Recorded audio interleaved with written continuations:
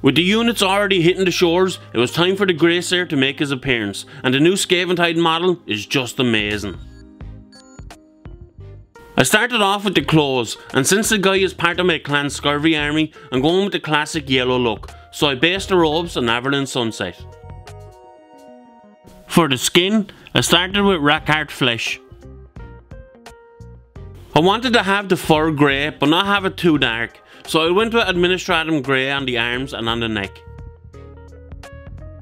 I usually go for dark brown for wood parts, but this time I wanted a lighter brown so to keep a warm look on the model with the yellow.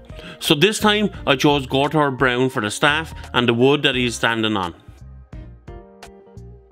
I was thinking along the same lines for the wraps on the staff, so I went with Batter brown this time. For the silver parts, I went with the usual choice of Leadbelcher on the sword, the armour and a few small parts across the model. For the bronze parts like the bell and the staff, I used Runelord brass.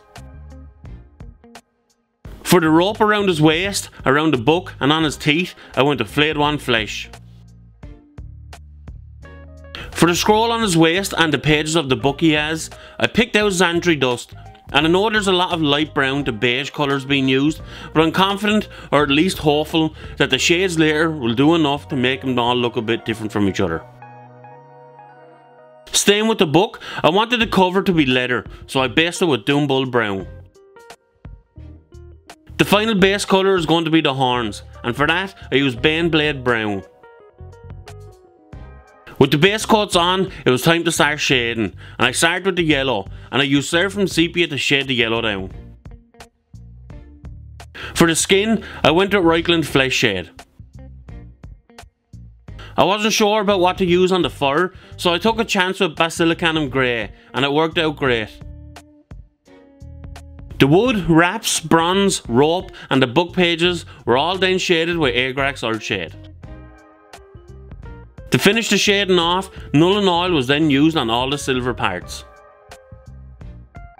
I wanted the tail to stick out a bit more, so I gave it a light shading of Carroburg Crimson. With a lot of the work done, now came the trickier parts of highlighting. I start off with Uriel Yellow, and I keep my hand as steady as possible, and I slowly paint the edges and higher parts of the clothes. I learned my lesson when highlighting flesh on the rat ogres, and I completely overdid it on one of their faces. So this time, I just make sure to highlight the very edges with Flayed One flesh. For the fur, I just highlighted it with some Corax white. The wood, wraps and horns were then painted with Baller brown. There was plenty of silver and bronze, and both were then edge highlighted with Stormhost silver. The last thing to do then was those beady little rat eyes, so I held my breath and I just about managed to get a small amount of Wild Rider red on the eyes.